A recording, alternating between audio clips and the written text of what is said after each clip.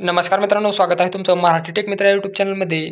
PM Kusum solar योजनेअंतर्गत महाराष्ट्रासाठी total किती पंप हे जे आहेत ते सँक्शन झालेले होते आणि त्यामधील किती पंप इन्स्टॉल झालेले आहेत याबद्दलची माहिती घेणार आहोत.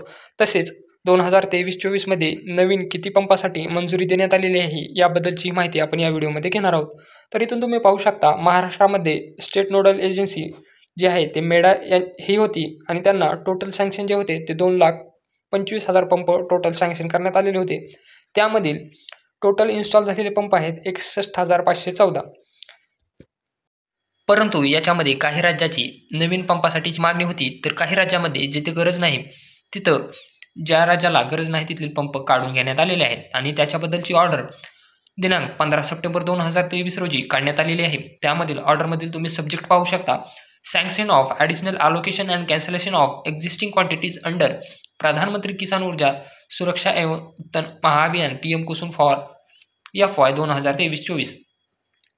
याच्यामध्ये तुम्ही पाहू शकता with reference to demand received from various states for different component under PM Kusum scheme for FY 2023-24 and based on the approval of the screening committee, the undersigned is directed to convey the sanction of President of India for the following additional capacities and cancelled quantities to the state implementing agencies, electricity distribution companies, DISCOM under component A, component B, C of PM Kusum scheme.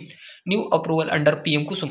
याच्यामध्ये component A अंतर्गत हिमाचल प्रदेशसाठी नवीन 50 पंपाचं allocation करण्यात आलेलं आहे. component C FLS मध्ये केरळासाठी 22,187, तर महाराष्ट्रासाठी 3 लाख नवीन पंपाचं allocation करण्यात आलेलं आहे. गुजरातसाठी 1,25,000, तर राजस्थानसाठी 1 लाख नवीन कृषी पंपाचं अलोकेशन कॉम्पोनंट C अंतर्गत करण्यात आलेलं आहे. तर कॉम्पोनंट C IPS अंतर्गत उत्तर प्रदेशसाठी 1,000 नवीन पंपाचं अलोकेशन करण्यात आलेलं आहे.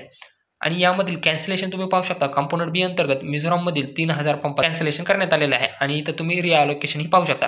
यामधील आपल्या महत्त्वाचं जे आहे ते महाराष्ट्र राज्यासाठी कॉम्पोनंट C अंतर्गत म्हणजे FLS अंतर्गत नवीन 3 लाख पंपासाठी अलोकेशन करण्यात आलेलं आहे. ही ऑर्डर तुम्हाला 15 सप्टेंबर 2023 रोजी काढण्यात आलेली आहे आणि याची लिंक आपल्या टेलिग्राम चॅनलवर देण्यात आलेली आहे. तिथून ही ऑर्डर तुम्ही पूर्णपणे वाचून घेऊ शकता. आता याच्यामध्ये FLS काय असतं हे आपण थोडक्यात समजून घेऊया. तर FLSचा अर्थ असतो फीडर लेव्हल सोलरायझेशन.